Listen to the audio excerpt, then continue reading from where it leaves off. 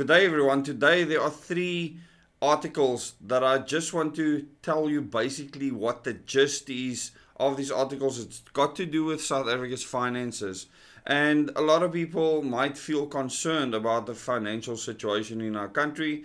And what I want to tell people is that our country cannot collapse. Our government absolutely can, and they are panicking right now because they are running out of money. And the only way for them to curb the spending in the country is to curb the size and the spending in government.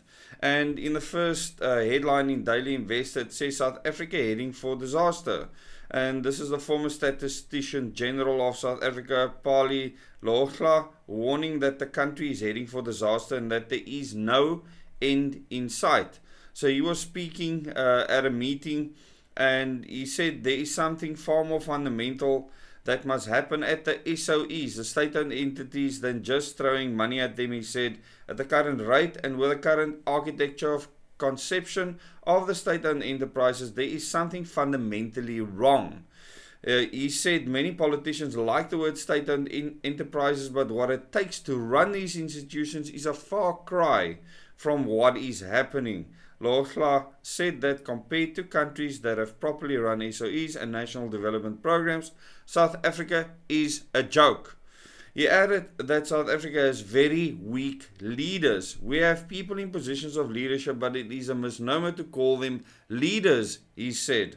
The government has leftist policies, but often reverts to right-leaning economic decisions, which creates a mess.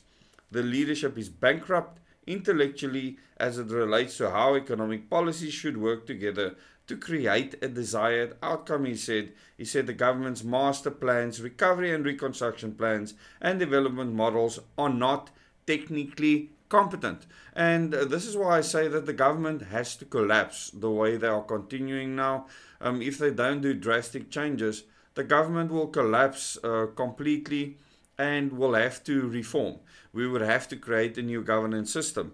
And going on to the next article, it says here South Africa risks running out of money by March.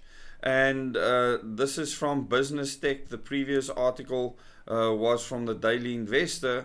And then the government may dip into reserve funds. And this is from Times Live, where it says Finance Minister Enoch could hint at the government possibly drawing from a 459 billion special reserve account to augment revenue shortfalls when he delivers the medium-term budget policy statement on Wednesday. So Wednesday we can look forward to what the Finance Minister has in store for South Africa. And from Business Tech, South Africa risks running out of money by March. Finance Minister Enoch has warned of tough decisions come the medium-term budget policy statement on Wednesday, adding that there is a risk that the government will run out of money if no action is taken. I'll give you the link to all three of these articles so you can look at them. I just want to tell you that there is hope. It's a system that is the problem. We need to change the system so we can hold the leaders that we elect as our representatives to account, because that is currently not the case. And people have actually argued with me on Twitter, or X as it's called now, and said that the parliament is there to hold the president to account, that if we directly elect our president, vote for the president, as we all should have a right to do, which we currently don't have, then we will not be able to hold that president to account. This is absolute nonsense. You can just vote someone else in the next time and you can still have mechanisms in place. So people will fight hand, tooth and nail to keep the status quo, because a lot of people are earning a lot of money.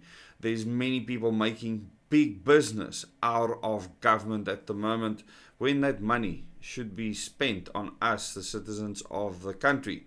So thanks for watching this video. Please share it with your friends and family, and just know that there is hope.